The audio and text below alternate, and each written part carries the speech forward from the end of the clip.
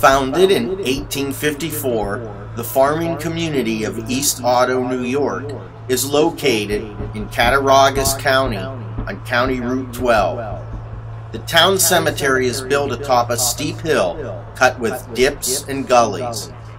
It's flanked by a row of ancient gnarled maples, while tulip trees, blotched with lichen, are spooky to behold. Some tombstones dating back to the 1850s have tumbled down.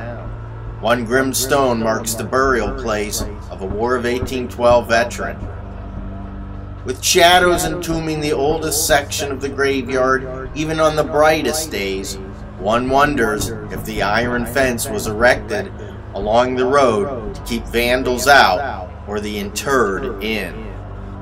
When darkness falls, a grisly drama unfolds in this burial ground night after night that locals have witnessed for years. Following a cacophony of shrieks, two headless women totter from the mist, wispy and horrible to behold.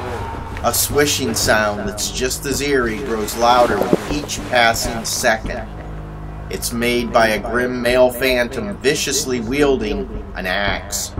He strides forward with purpose and is covered in his victim's blood. No one knows why these specters are here. No one stays long enough to try and identify the killer.